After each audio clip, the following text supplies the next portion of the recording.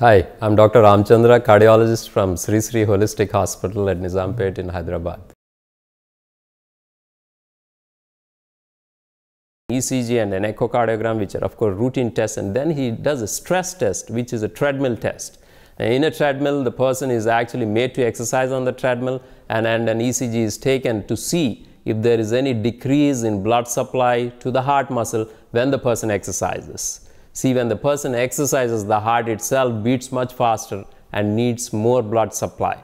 So that if the heart tube is narrowed around 70 or 80%, it will not show up when the person is not exercising. But when he exercises, it behaves like a half-closed tap, and there's not enough blood supply to the heart muscle, and this can be seen on an ECG or a treadmill test.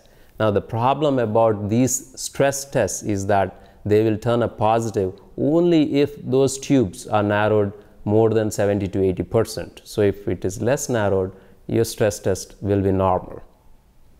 The third thing that the doctor does is, of course, take some blood tests, which are like I said, for these risk factors. Many of these risk factors, you don't know that you have them till you get them tested, like diabetes, blood pressure, cholesterol.